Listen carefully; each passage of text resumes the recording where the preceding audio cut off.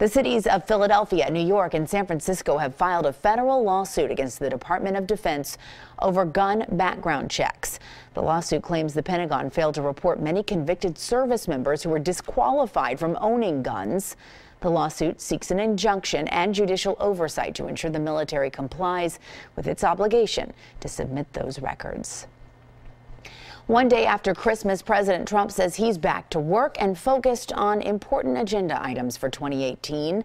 Video from CNN shows the president getting in a round of golf at his private golf club in West Palm Beach, Florida this morning. Yesterday, he spent Christmas with his family at his Mar-a-Lago resort.